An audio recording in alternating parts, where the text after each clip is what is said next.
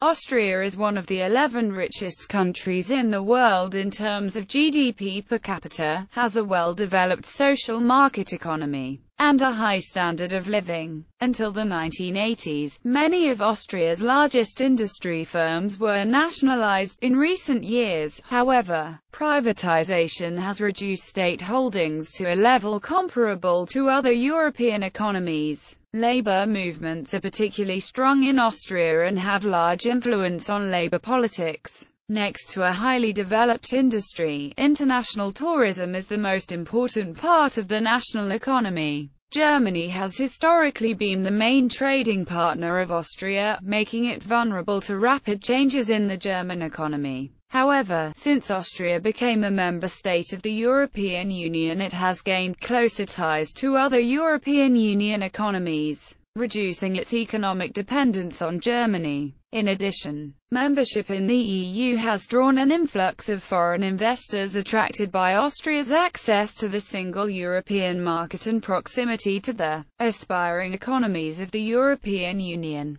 Growth in GDP accelerated in recent years and reached 3.3% in 2006. In 2004, Austria was the fourth richest country within the European Union, having a GDP per capita of approximately €27,666, with Luxembourg, Ireland, and Netherlands leading the list. Vienna was ranked the fifth richest NUTS2 region within Europe, with GDP reaching €38,632 per capita, just behind inner London, Luxembourg, Brussels capital region and Hamburg. Growth has been steady in recent years, 2002 to 2006 varying between 1 and 3.3%. History. Ever since the end of the World War II, Austria has achieved sustained economic growth. In the soaring 1950s, the rebuilding efforts for Austria lead to an average annual growth rate of more than 5% in real terms and averaged about 4.5% through most of the 1960s. Following moderate real GDP growth of 1.7%, 2% and 1.2%, respectively, in 1995, 1996, and 1997. The economy rebounded, and with real GDP expansion of 2.9% in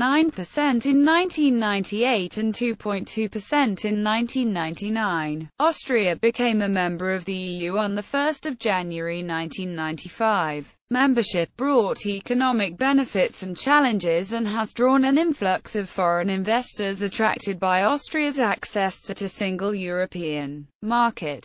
Austria also has made progress in generally increasing its international competitiveness. As a member of the Economic and Monetary Union of the European Union, Austria's economy is closely integrated with other EU member countries, especially with Germany. On 1 January 1999, Austria introduced the new euro currency for accounting purposes. In January 2002, euro notes and coins were introduced and substitute for the Austrian shilling currency. In Austria, euros appear as 1999. However, all Austrian euro coins introduced in 2002 have this year on it, unlike other countries of the Eurozone where mint year is minted in the coin. 8 different designs, one per face value, were selected for the Austrian coins. In 2007, in order to adopt the new common map like the rest of the Eurozone countries, Austria changed the common side of its coins. Before adopting the euro in 2002, Austria had maintained use of the Austrian shilling, which was first established in December 1924. The shilling was abolished in the wake of the Anschluss in 1938 and has been reintroduced after the end of the World War II in November 1945. Austria has one of the richest collection of collector's coins in the Eurozone, with face value ranging from 10 to €100. These coins are a legacy of an old national practice of minting of silver and gold coins. Unlike normal issues, these coins are not legal tender in all the Eurozone. For instance, a €5 Austrian commemorative coin cannot be used in any other country. Privatization, state participation and labor movements. Many of the country's largest firms were nationalized in the early post-war period to protect them from Soviet takeover as war reparations. For many years, the government and its state-owned industries conglomerate played a very important role in the Austrian economy. However, starting in the early 1990s, the group was broken apart. State-owned firms started to operate largely as private businesses, and a great number of these firms were wholly or partially privatized. Although the government's privatization work in past years has been very successful, it still operates some firms, state monopolies, utilities, and services. The new government has presented an ambitious privatization program which, if implemented, will considerably reduce government participation in the economy. Austria enjoys well-developed industry, banking, transportation, services, and commercial facilities. Austria has a strong labor movement.